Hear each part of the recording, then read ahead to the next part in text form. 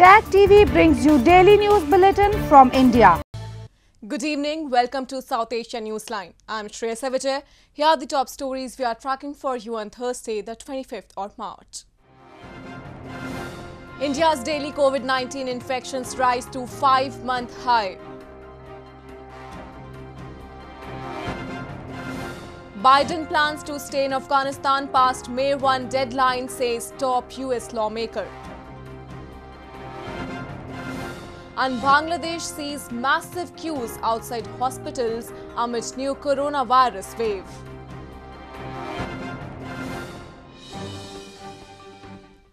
And now for all the details. India on Thursday reported 53,476 COVID-19 infections overnight, the highest daily rise since October last year.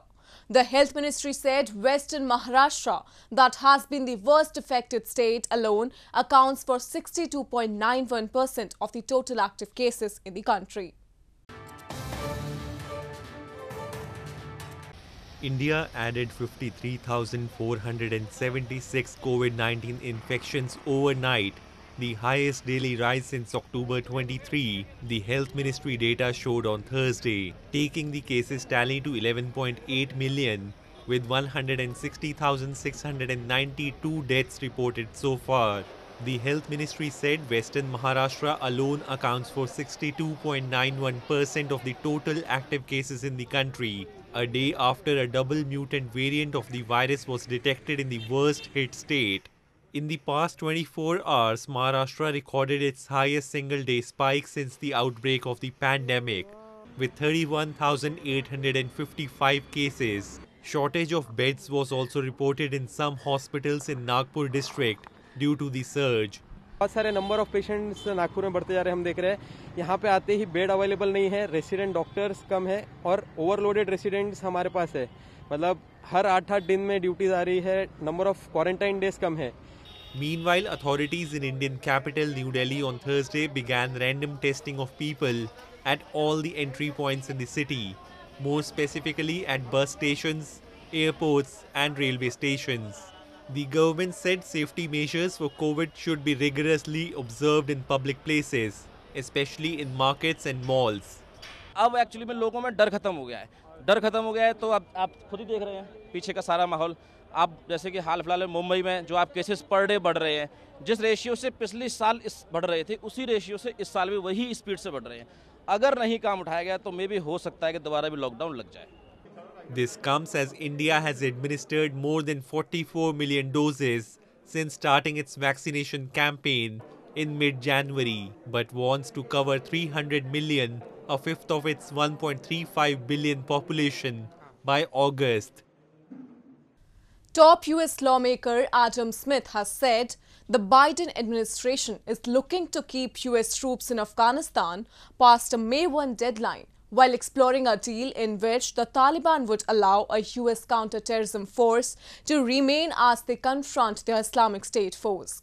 The comment provided new details of US President Joe Biden's conduct of the Afghanistan peace process that he inherited from the Trump administration.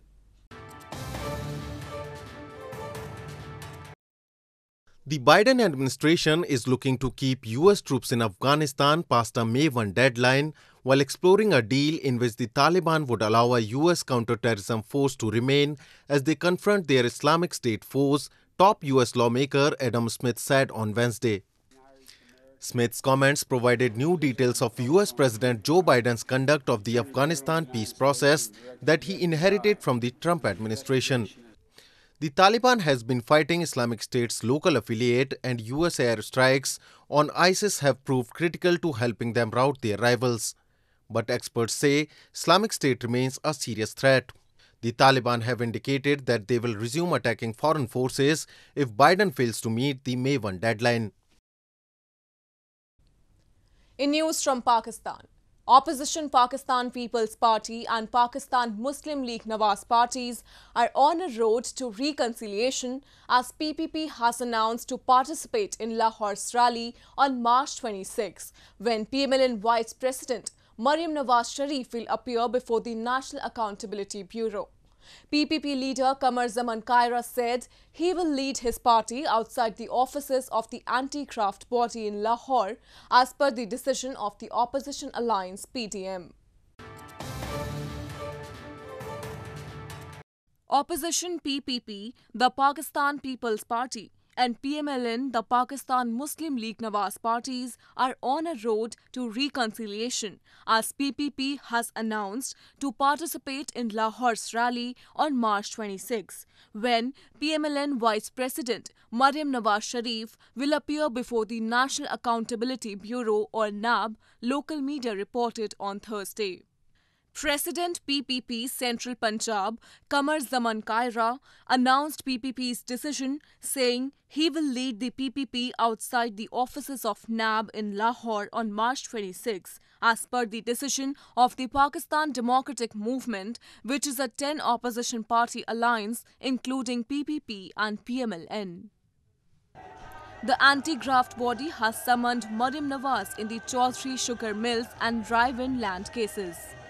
This comes as Pakistan Democratic Movement appeared to be in tatters last week because of serious differences on the issue of resignations, which it believes has become indispensable for launching a decisive political movement to oust Prime Minister Imran Khan. The issue also forced it to postpone the scheduled long march against the government on March 26 earlier. Moving on. Residents in the illegally occupied region of Pakistan-administered Kashmir have expressed anger over sudden increase in electricity bills by state-run Water and Power Development Authority. They termed it as an injustice done to them at the hands of administrators amid rising inflation. Locals in Pakistan-administered Kashmir have expressed anger over high taxes being levied by state-run Water and Power Development Authority or WAPDA for use of electricity in the illegally occupied region. Altaf Butt, a former candidate of the local legislative assembly, said, amid rising inflation, it has become difficult for the common public to bear such hefty bills, despite also facing several hours of load shedding. Residents called it an injustice done to them at the hands of administrators, as they highlighted that the bills, which were earlier just recently ₹1,000, have now risen to ₹3,000 and from 3,000 to around 12,000 rupees. बिजली के हवाले से जो महंगाई बढ़ी है, इसके तो खतरात बड़े असरात जो हैं बड़े खतरनाक हैं। आवाम उनको इससे बखार हुआ है, आवाम बर्दाश्त करने से कासिर हैं।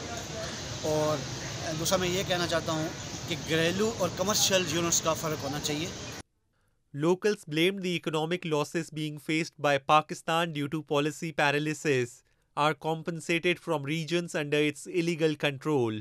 They accused there has been no progress when it comes to employment and development of the region. However, they continue to be subjected to hardships. In news from Bangladesh, massive queues were witnessed outside hospitals and clinics in Dhaka on Wednesday as residents rushed to get tested for COVID-19 amid a fresh wave of infections. The South Asian nation has registered over 3,500 daily cases for 2 days in a row after 8 long months. Bangladesh's capital Dhaka saw massive queues outside hospitals and clinics on Wednesday as residents rushed to get tested for COVID-19 amid a fresh wave of coronavirus infections. Bangladesh has registered over 3,500 daily cases for 2 days in a row after 8 long months, bringing its national tally to 580,808 COVID-19 cases, with 8,763 deaths reported since the start of the pandemic. The Bangladesh government has advised citizens to continue to wear masks, observe social distancing and avoid mass gatherings. হঠাৎ করে corona virus বেড়ে যাওয়ার কারণে আমরা সবাই corona পরীক্ষার জন্য দীর্ঘ লাইন ধরে দাঁড়িয়ে আছি ভোর 6টা থেকে এই পর্যন্ত রোদের মধ্যে খাড়িয়ে আছি।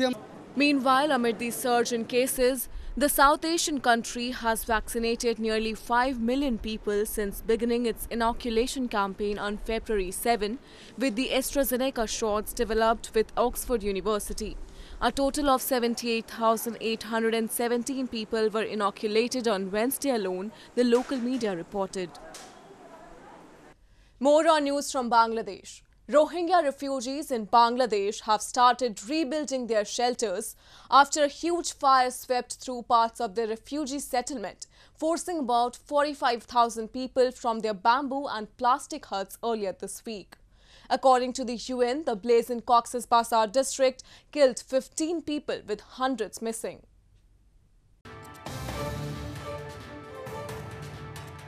Rohingya refugees in Bangladesh were seen rebuilding their shelters on Wednesday after a huge fire swept through the parts of the world's biggest refugee settlement, forcing about 45,000 people from their bamboo and plastic huts. The blaze, the latest and biggest over the past year in the crowded camps in southeast Bangladesh Cox's Bazar district, killed 15 people on Monday with hundreds missing, the United Nations said. Bangladeshi authorities say they are investigating the cause. Some 1 million Rohingya refugees live in camps in Cox's Bazar with little hope of returning to their homes in Buddhist majority Myanmar, where most have been refused citizenship and face persecution. Nepal's first ever 3D and 4D Art in Paradise Museum is giving its visitors a unique experience of being in a paradise with its different theme-based paintings. There are about 10 themes available in the interactive museum, out of which the Mount Everest theme is being loved the most by all. Have a look. Nepal's first ever 3D and 4D museum named Art in Paradise is giving its visitors a unique experience of being in a paradise with its different theme-based paintings. The museum, which is spread around the area of more than 6,000 square feet in Kathmandu Mall, offers its visitors a chance to explore the beauty of nature in man-made heaven, where imagination comes alive in the form of realistic paintings of nature and culture heritages. When captured in right dimension, photographs clicked at a unique museum can give one the illusion of experiencing it in a real atmosphere. Out of all, the theme of Mount Everest is the most loved, as it has the 4D effect where one can experience snowfall and decrease in the room temperature. Thousands of devotees have continued to gather in India's northern Mathura district to take part in ongoing celebrations of Holi, the Hindu festival of colours, undaunted by coronavirus concerns. Though Holi is a single-day event elsewhere in India, it is almost a 10-day affair in Brij region, of which Mathura is a part. Thousands of devotees gathered in a packed Banke Bihari temple in India's northern hill town of Mathura on Wednesday to take part in ongoing celebrations of Holi, the Hindu festival of colours. Amid rising coronavirus cases in the country, most states have imposed restrictions locally and appealed its citizens to avoid crowding to prevent the spread of the cases.